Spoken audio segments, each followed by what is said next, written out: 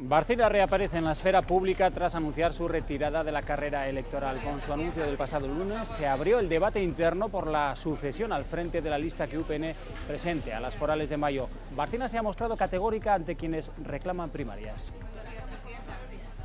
Unión del Pueblo Navarro tiene unos estatutos aprobados y vamos a cumplir los estatutos que se aprobaron en el Congreso y no se recogen las primarias, se recoge en otro proceso participativo, pero no el de primarias.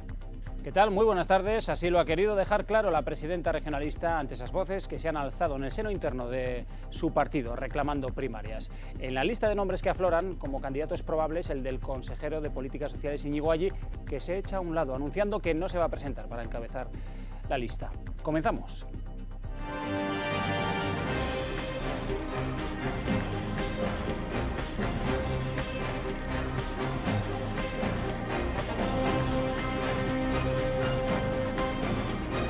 Servicios informativos de Navarra Televisión.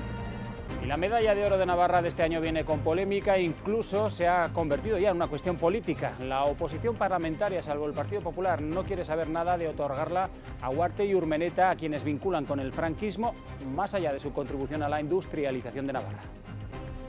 Pues sí que hubo más industria en Navarra, pero era un régimen dictatorial donde en muchos casos aprovecharon las relaciones con el dictador. Por ir en contra del gobierno creo que se ha ido demasiado lejos, poniendo por medio a personas que nada tienen que ver en la batalla política que hay en estos momentos en el Parlamento.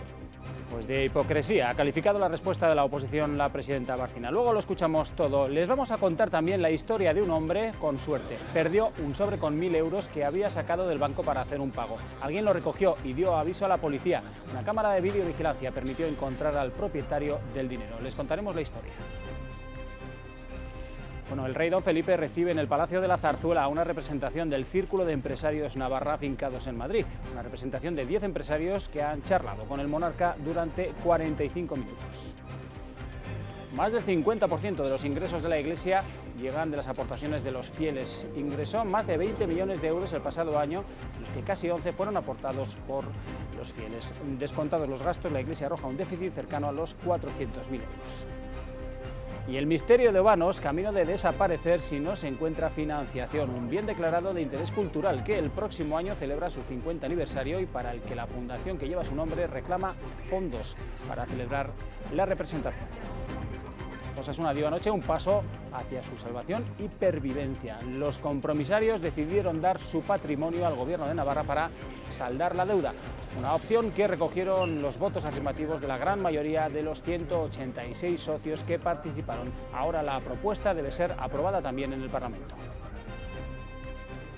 Entraban en juego el aspecto económico, que bueno, es lo racional, pero también el aspecto anímico de desprenderte de un patrimonio que ha costado tanto esfuerzo.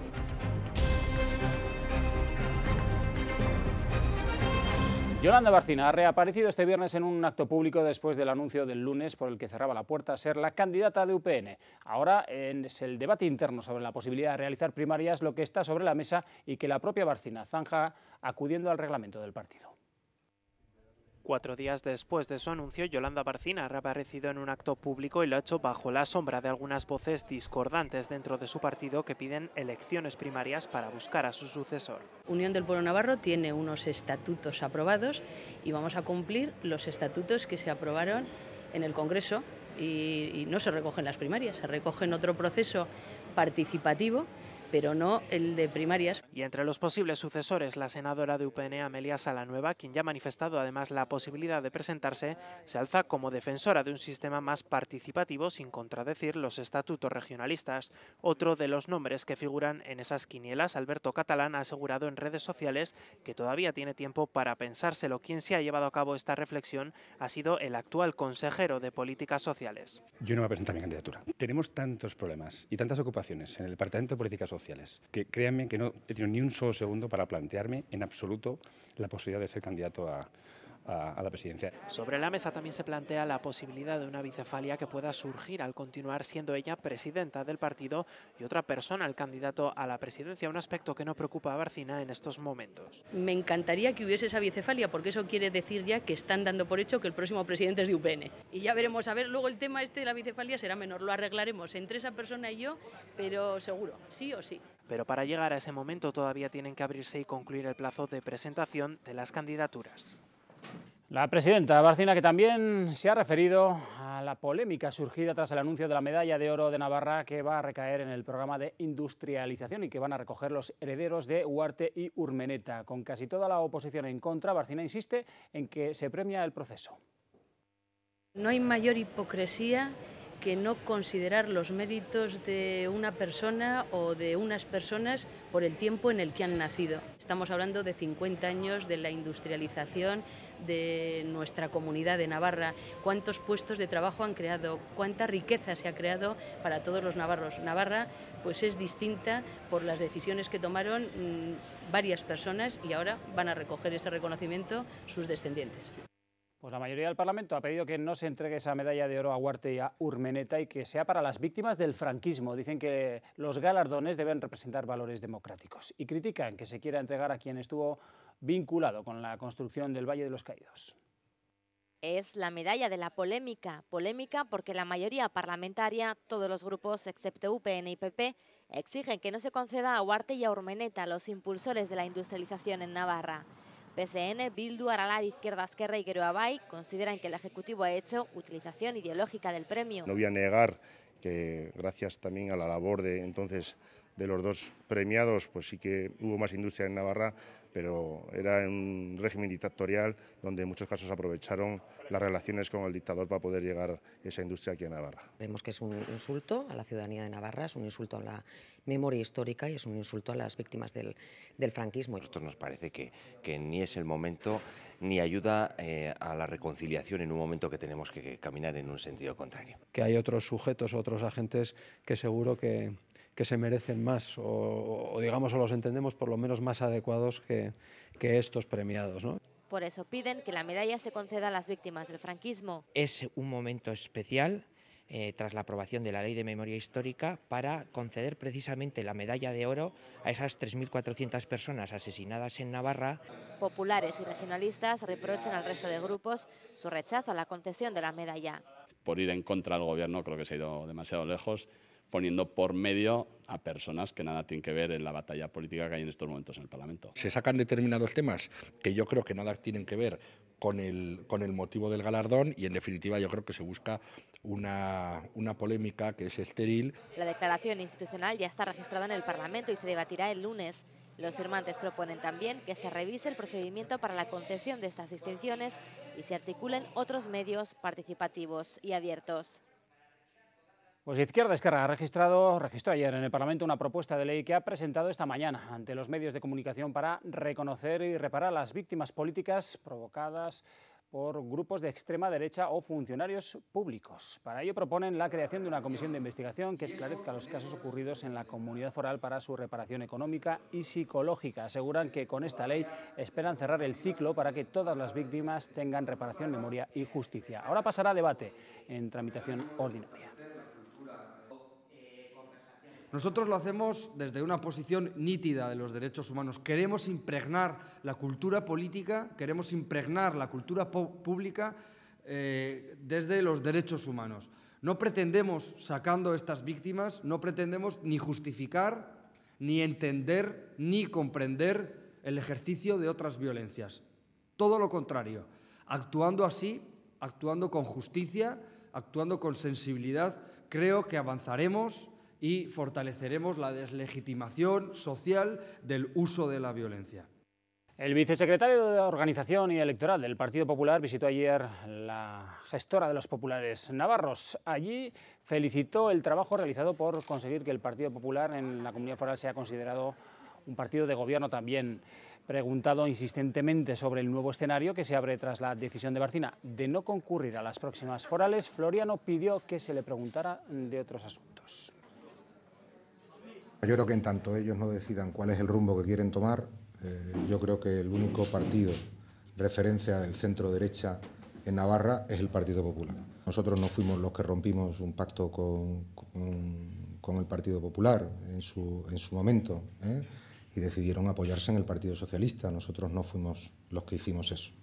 Venga, por favor, creo que ya he respondido a esta cuestión. ¿Más cosas? No se entiende. Ya, pues ya he respondido a esta cuestión. ¿Más cosas? Bueno, pues esas palabras de Floriano han tenido respuesta en UPN. Carlos García Danero y la propia presidenta Barcina aseguran que el rumbo de su partido está muy claro desde hace 35 años. Es verdad que el Partido Popular en estos momentos piensa que Navarra es una comunidad de régimen común que vemos que lleva tiempo, que parece ser que no cree tanto en el régimen foral. Lo que también tiene que saber el señor Floriano, que aquí no ha dimitido la presidenta de Unión del Pueblo Navarro, que sigue siendo la misma, y el que se ha dimitido es el presidente del Partido Popular. Hay últimamente muchas personas que desde Madrid no conocen la realidad de Navarra. Unión del Pueblo Navarro lleva una trayectoria clara durante muchos años. Bien, y tenemos ya dos nuevas enmiendas a la totalidad de los presupuestos generales de Navarra que se añaden a la que ya presentó la semana pasada el Partido Socialista. Hay que sumar las que han presentado tanto Geroa Bai como EH Bildu. Según los parlamentarios de esta última coalición, el Ejecutivo de UPN actúa de modo irresponsable al volver a remitir al Parlamento unos presupuestos miméticos, dicen, a los que ya fracasaron con anterioridad. Y Geroa Bai, por su parte, argumenta que no se dan las condiciones de confianza política para respaldar las cuentas del Gobierno, poniendo de manifiesto las dudas que tienen para la consecución de ingresos previstos.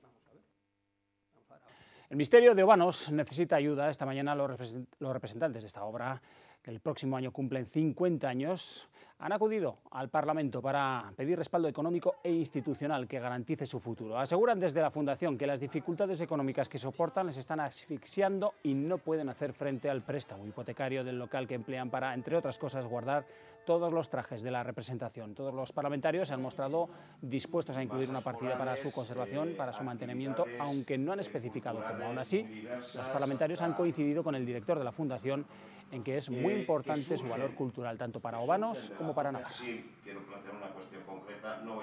Estaba pensando si a veces nos convendría reconvertirnos y en lugar de ser una fundación con objetivos culturales y sin ánimo de lucro, a lo mejor transformarnos en equipo de fútbol o en autopista, a ver si alguien nos rescata y nos saca de esta situación.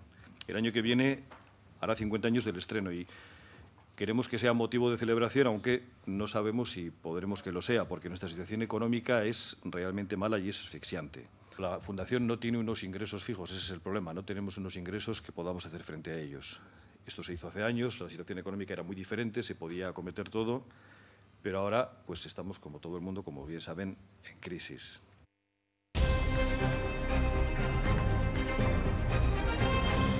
Nuestros hijos no son pollos. Bajo ese lema, las familias del Colegio Público de Sarriguren han vuelto a salir a la calle para reivindicar una educación digna. Necesitan, dicen, la construcción de un nuevo centro y no solo una ampliación del actual, que es lo que les propone el Gobierno foral. Justifican que este municipio cuenta ya con 13.000 habitantes y suman unos 500 nacimientos al año. Estas circunstancias, afirman, provoca que el colegio esté saturado. Actualmente tenemos un solo colegio con una capacidad de alrededor de unos 600-700 niños, pero estamos ahora mismo 1.000. El equipo directivo, los profesorados, el defensor del pueblo, los padres, todo el mundo, a Gobierno Navarra, incluso sus propios técnicos, le dicen que en Sarriguren se necesita más espacio porque necesitamos y requerimos una educación pública de calidad. Estamos completamente hacinados y bueno, no somos pollos. Tras la crítica de la plataforma de entidades sociales a los recortes en el presupuesto destinado a políticas sociales, hoy el consejero allí ha dicho que el Ejecutivo ha primado que los recursos lleguen a las personas. Se han reducido, efectivamente, en partidas que supongan mantener estructuras. Lo que se ha incrementado, por ejemplo, en un 155% ha sido la dotación para la renta de inclusión social. Por tanto, lo que hemos primado el Departamento de Políticas Sociales es que los recursos llegan realmente a las personas y realmente a través de los cuidados directos de las personas. Y por tanto hemos puesto también eficiencia en el presupuesto.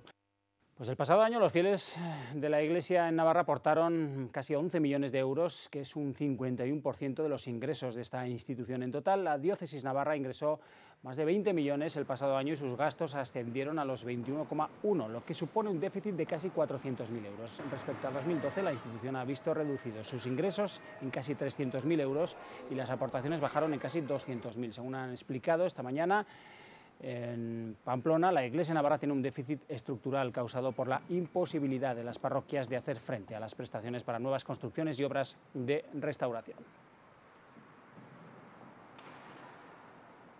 40 personas en riesgo de exclusión social se emplearán para desarrollar varios proyectos medioambientales en diferentes puntos de Navarra. El Gobierno y la obra social de la Caixa han firmado la continuidad de un convenio con el que se pretende apoyar la entrada al mundo laboral de estas personas y además mejorar, entre otras propuestas, el embalse de las Cañas, los senderos del Parque Natural de Urbasa o la Cañada Real de Milagros. Se trata de una actuación que se va a desarrollar el próximo año y que tiene un presupuesto de 350.000 euros. Se unan dos valores que siempre han estado en el ADN de Caixa, como son el cuidado del medio ambiente en primer lugar y las acciones vinculadas con el empleo de aquellos que más necesidad tienen de ser capaces de llegar a obtener un empleo, ¿no? Ambos plenamente compartidos por este Gobierno. Y la economía social se trata de un sector a medio camino entre el privado y el público. Hoy ha celebrado un día y lo han hecho con una conferencia en una de estas empresas en las que se ha destacado que en el tercer trimestre del año las factorías de la economía social crearon casi el 40% del empleo del sector privado en Navarra. Estas sociedades tienen previsto cerrar el año con una facturación de 700 millones de euros y unas aportaciones por valor de 210 millones. Pues esta mañana el rey don Felipe ha recibido en el Palacio de la Zarzuela 10 representantes del Círculo de Navarra, una recepción a empresarios navarros afincados en la capital de España. A las puertas de la Zarzuela se encuentra Carmen Ansotegui. Adelante, Carmen, buenas tardes. Muy buenas tardes, Ricardo. Hasta 45 minutos ha dedicado el rey don Felipe a atender a la Junta Directiva del Círculo de Navarra. Durante este tiempo, aquí en el Palacio de la Zarzuela, Joaquín Villanueva nos ha contado que ha podido darse cuenta del profundo conocimiento que tiene don Felipe sobre la comunidad foral, no solo en lo que se refiere a actualidad política, sino también a la actividad empresarial que se desarrolla en la comunidad. Además, durante este primer encuentro con el monarca nos ha dicho que ha podido darse cuenta de que la figura del rey es impecable. Conoce perfectamente todo lo que es la situación entre los partidos constitucionalistas y los partidos, digamos, de corte nacionalista. Conoce perfectamente la influencia que puede tener en las próximas elecciones la postura que tome Podemos. A él le ha llamado la atención que, bueno, pues que hayamos conseguido poner ya 180 personas y poner una serie de comités que ya están funcionando solo en un año y medio de vida. Puede que a veces nos sintamos vigilados por ellas, pero en esta ocasión ha merecido la pena gracias a la cámara de seguridad de un hotel de Pamplona y sobre todo a la honradez de quien se encontró un sobre con 1.000 euros y decidió devolverlo. Les vamos a contar cómo fue esta historia que hoy hemos conocido y que acaba con final feliz. Son los ojos que todo lo ven. Nos rodean y prudentes vigilan cada paso, cada movimiento. Precisamente esta cámara de seguridad del Hotel Yoldi en Pamplona ha resuelto bien su trabajo porque no solo ha devuelto la sonrisa, sino también el sobre con 1.000 euros a la persona que se lo olvidó en los servicios de la cafetería. Vino un señor preguntando por un sobre, le dije que no había recogido ningún sobre. Me dijo, pues es que estaba en el baño y me dejaba ahí el sobre. El día siguiente apareció la policía que habían entregado un sobre en comisaría con 1.000 euros. Claro, nuestro disgusto fue no poder ayudar a esta persona y además con un poco nos queda la inquietud que él piense que ha sido el hotel quien se queda el dinero. Sin embargo, ese hombre de unos 60 años que ya daba por perdido el dinero no sabía que alguien lo había recogido y lo había entregado a la policía. Así, los agentes comenzaron la investigación, preguntaron a las sucursales de entidades bancarias próximas al lugar y analizaron las imágenes de este hotel del centro de la ciudad. Tras todas estas indagaciones hacen que la historia tenga un final feliz y todo ello gracias a esa persona que, pese a la situación económica, nada más hallar los 1.000 euros, se presentó en la oficina de denuncias de la Policía Nacional. La honradez es la honradez. Pero el que lo perdió también está en crisis, estará en crisis, entonces tendría que devolverlo. Está bien hecho, una persona formal. Oye, no es mío, lo devuelvo. Ya ven, una historia de despistes y final honrado. Y un asunto más, antes del deporte en el Día Mundial, la lucha contra la diabetes en Navarra, según los especialistas, se calcula que existen alrededor de 40.000 personas que la padecen, pero que todavía no lo saben. Así que con motivo de este día se ha puesto en marcha una campaña para la detección precoz. Hasta el día 28 de noviembre en algunas farmacias se va a poder realizar prueba de glucosa para conseguir frenar esta enfermedad que alcanza en el mundo en torno a 250 millones de personas, un elevado número que provoca que entre el 5 y el 10% del presupuesto sanitario mundial se destine a esta enfermedad. En nuestro servicio nómina hemos decidido ofrecerte unas condiciones financieras exclusivas para que domiciliar tu nómina sea más rentable. La libreta o cuenta corriente en la que domicilies la nómina estará totalmente exenta de comisiones de mantenimiento y administración. Si usas tus tarjetas, te saldrán gratis y disfrutarás de la posibilidad de sacar dinero sin coste en cualquier cajero Servirred nacional. Y te ofrecemos un descuento del 10% de tus seguros de hogar, vida y accidentes del primer año. Disfruta ya de todas las ventajas que te ofrece tu servicio nómina. El servicio nómina de Caja Rural de Navarra patrocina los deportes.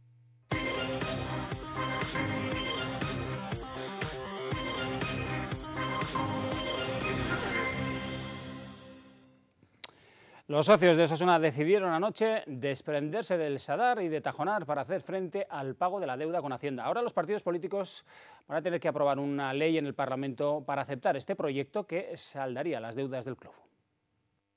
186 socios participaron en la votación más trascendental del club, la mitad de los convocados. La propuesta de la gestora recibió el respaldo mayoritario, por encima de los 2/3 necesarios para la enajenación de terrenos, como ordenan los estatutos. Una decisión que los compromisarios entendieron como inevitable. No tenemos otra solución. Yo creo que en estos momentos, y además con la premura de tiempo que hay, es que nos vemos obligados a dar por bueno el acuerdo que de esta manera salvaría la continuidad y la viabilidad de Osasuna. Porque sin patrimonio realmente es verdad que solventamos una situación, pero es verdad que nos quedamos como nos quedamos. Porque entraba en juego el aspecto económico, que bueno, es lo racional, pero también el aspecto anímico de desprenderte de un patrimonio que ha costado tanto esfuerzo y que, aunque seguiremos estando en él, ya no vamos a ser los propietarios, ¿no? Osasuna entrega su patrimonio para paliar buena parte de la deuda con Hacienda. El resto, hasta completar 53 millones de euros, se hará en metálico. La ley contempla que el club hará uso de Tajonar y el Sadar, aunque ya no será su propietario. No hemos querido hacer una quimera. Hemos dicho, estamos en segunda división y con las condiciones de segunda división. Y tenemos que hacer que quien esté en este club gestionándolo, si lo hace correctamente, podrá subsistir todos y cada uno de los ejercicios posteriores. La proposición de ley se debatirá en el Parlamento a finales de noviembre y, si se aprueba, el Gobierno y Osasuna firmarán el documento de transmisión del patrimonio en favor de la Hacienda para los próximos 30 años. En lo estrictamente deportivo, Osasuna se entrena esta tarde por última vez antes del choque de mañana ante la Ponferradina. El conjunto de Urban se ejercita a puerta cerrada en el estadio del Sadar. Al término de la sesión se espera que el técnico polaco facilite la lista de convocados, en la que tendrá que incluir a más jugadores del filial de los habituales por culpa de las numerosas bajas entre internacionales y lesionados que padece el primer equipo. Y las federaciones deportivas y el Departamento de Políticas Sociales han reanudado las conversaciones para dar solución a las subvenciones que reciben. Por eso se ha cancelado el acto de protesta previsto para mañana sábado. Y que la convocatoria del 2015 favorezca realmente el deporte cantera, el deporte base, que es lo que desarrollan las federaciones. Y ahí, desde el principio, hemos estado con propuestas concretas y ayer llegamos hasta 10 propuestas concretas. 10 pasos que ha avanzado el Gobierno de Navarra para que las federaciones den un paso más y lleguemos por fin a esa negociación y a ese pacto final. En nuestro servicio nómina hemos decidido ofrecerte unas condiciones financieras exclusivas para que domiciliar tu nómina sea más rentable. La libreta o cuenta corriente en la que domicilies la nómina estará totalmente exenta de comisiones de mantenimiento y administración. Si usas tus tarjetas, te saldrán gratis y disfrutarás de la posibilidad de sacar dinero sin coste en cualquier cajero Servirred nacional. Y te ofrecemos un descuento del 10% de tus seguros de hogar, vida y accidentes del primer año. Disfruta ya de todas las ventajas que te ofrece tu servicio nómina. El servicio nómina de Caja Rural de Navarra patrocina los deportes. 250 estudiantes de diversos institutos navarros se han convertido hoy en actores improvisados durante el desarrollo de las dos funciones de la obra Dominic Public, de performance y artista del performer y el artista catalán Roger Bernat, una performance diferente, sin actores, a través de unos auriculares en los que los alumnos han escuchado una serie de preguntas y poco a poco la historia ha ido terminando siendo una ficción en la que han interpretado diferentes roles. La obra está organizada dentro del Festival Inmediaciones 2014.